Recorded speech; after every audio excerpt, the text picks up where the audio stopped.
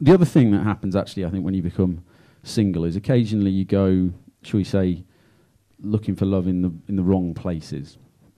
And I live in Leeds, and Leeds is a big city, so if you know where to go of an evening, say, you know, of a night, in the right streets, you can find kind of whatever you want to find, right? And I'm ashamed to say that 3-4 months ago, one night, I was feeling quite lonely, so I went out to a particular area of Leeds and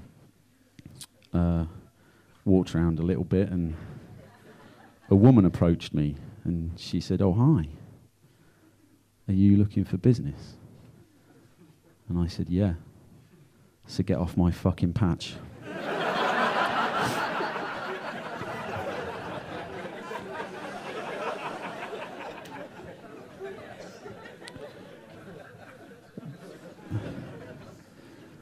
The other thing that happens as well is you get on dating apps, don't you? You get on dating apps, right? This is it, yeah? And I thought, you know, I might be all right at that. I might not be too bad. I do a bit of comedy. I can probably write something. You have to write the bios, don't you? Okay, yeah? So if it's all right, I want to share with you some of the Tinder bios that I wrote, okay? I'm just going to see. Now, I thought I'd be okay. I think, as it turns out, probably wasn't quite as good as I thought I might be. You can tell me, see what you think. I thought I'd try and be quite funny, and I think it kind of came off perhaps a little bit more creepy. So this was the first one I went for. I went for John, 38. 38, by the way, that's fucking old to be on. Do you know I'm old? Is for Christmas this year, I got chutney.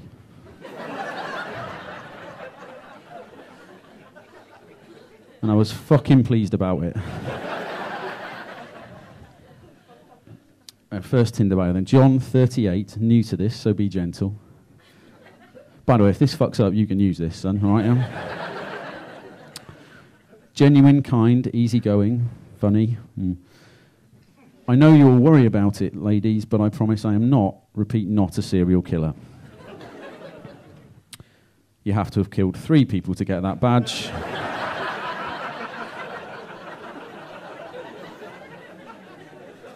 I'm only on 2. Likes, wearing your skin as my skin. Dislikes, people who refuse to get in my van. So that one didn't go quite as well as I'd hoped, so I went for another one. Thought I'd try and be a little bit more heartfelt, see how we got on. So I went for John, 38, divorced, looking for love, maybe more. I don't know what that means. Likes, falling asleep in the arms of another.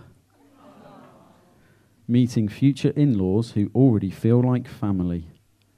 Yeah, not bad, is it? Dislikes, people who don't enjoy the simple things in life.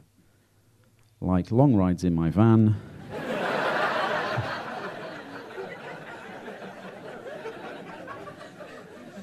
To a disused quarry. In the end, I thought I'm just going to have to be entirely honest, and so I went for Sebastian, 28, airline pilot. So basically what I realised is I was shit at this, and so I looked around for people in my life that I could find inspiration from, and there's a couple I know called Grant and Victoria who I work with, and they actually have an AGM of their relationship every year. This is a true story, okay? So they will have an annual general meeting every January about the things they want to do in that year, review their previous life, and they take that sort of approach. So I thought, I'm going to take more of a business approach to my being single, okay, and see how that works. So I appointed myself as chairman and chief executive of Halton's Independent Traders, okay? And then what I'd like to do is actually share with you, for me, the presentation that I did at the AGM when I was presenting on my own life. I need a volunteer for this, actually. Would you, who wants to be a volunteer? Would you be a volunteer, sir? Come on up here. Just, if you can just grab here, okay. What's your name? It's not about you, doesn't matter. Right, Chris, give me a second, sorry. No, this is Chris. Thank you very much, Chris. Right, I'm just going to share with you just a few graphs here that I've prepared. I'm going to start you with a really simple one. Chris, if you can just sort of rotate this so people can see around here. So this is a really simple graph, okay? This is a graph of relationships. So this is 2017, 2018 review of my life, basically. We can see all the way through 2017, and actually almost to half year, certainly through Q1 of 2018, I was tracking pretty healthily at one relationship, okay? What happened in May, when my girlfriend left, is there was quite a significant drop-off in the number of relationships that I was... My friends described it as a 100% drop-off in the number of relationships I was part of. The second graph I just want to share with you is a graph of tears. Graph here goes from, again, always the same along the bottom, 2017, 2018, and then it goes from naught to lots. 2017, I was doing fine. There was some tears here when I realised that my beloved Leeds United weren't going to make the playoffs.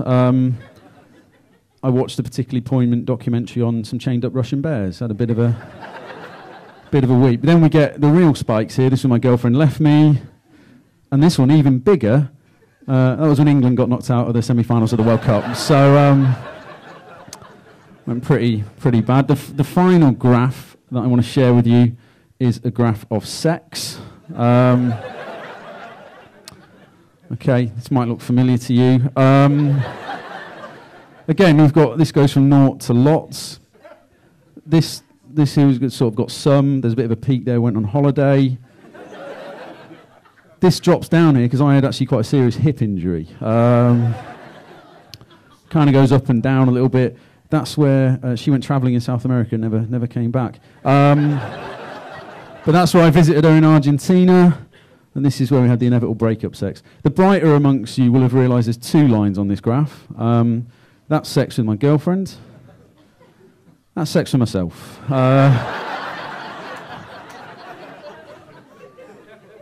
Never at zero.